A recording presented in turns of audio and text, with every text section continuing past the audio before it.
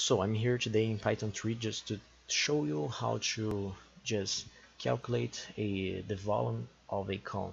So how can I calculate it? So here I have the equation.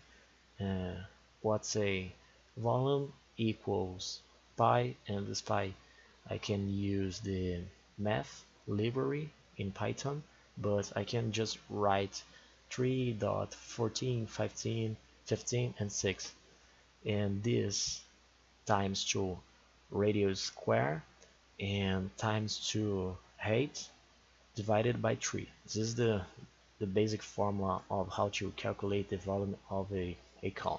So how can I write this in Python? So let's get it started. First of all, I need to declare my variable, and my first variable, if I see here in this photograph, I have the radius, and this radius will be a will be a variable. And first of all, it must to be float, because it's not a integer. It could be a integer, but mainly it's not an integer.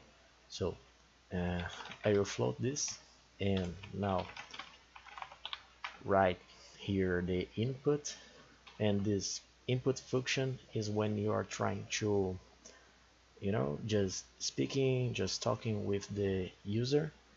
And now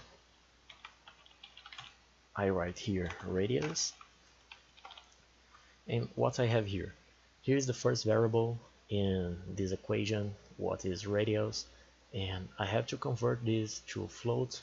What's the number? It can be an integer or a float, but I use floats right now. And now I have another variable, what is the height, and now I will write here this variable input height.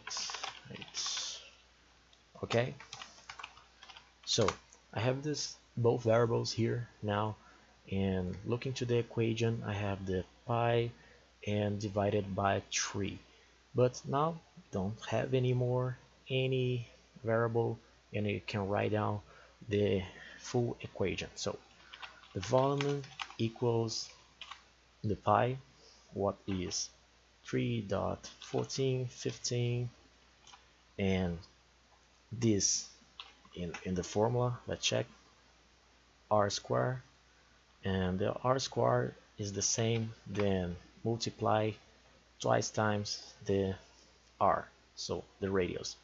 Now I multiply to the 8. Now I have the formula here, and now divided by 3. So now I have the formula here right, so I can just print it all. Let's print it. So the volume of the cone is, so I have the volume of the cone, and now I have just to write here the result, but I have a mistake here. It's using uppercase, so all in uppercase. Let's try to run this. So run module. Okay, radius, I think something like 2, the height 2, the volume of the cone is 8.377333. So that's how to just simplify all the mathematical formalism, and you have just write a software to do this kind of stuff, this boring stuff too, and that's why Python is here.